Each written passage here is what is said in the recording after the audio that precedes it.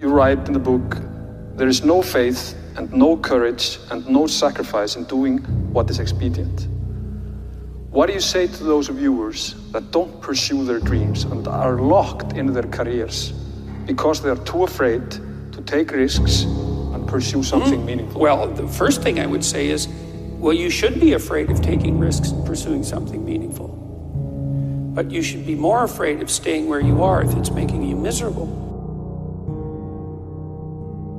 You're paying a price by sitting there being miserable. You might say, well, the devil I know is better than the one I don't. It's like, don't be so sure of that.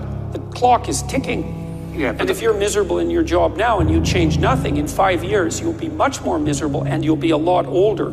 But isn't it a luxury to pursue what is meaningful? Our viewers have mortgages, they have children, they have payments and loans.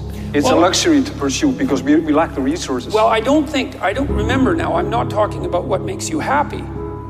It's a luxury to pursue what makes you happy. It's a moral obligation to pursue what you find meaningful. And that doesn't mean it's easy. It might require sacrifice.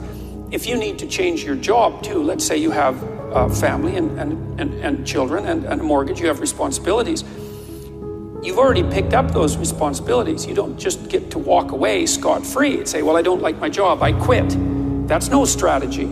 But what you might have to do is you think, well, this job is killing my soul. All right, so what do I have to do about that?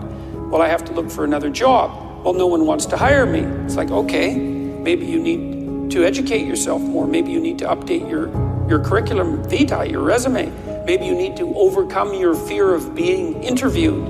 Maybe you need to sharpen your social skills. Like, you have to think about these things strategically. If you're going to switch careers, you have to do it like an intelligent, responsible person. That might take you a couple of years of effort to do properly.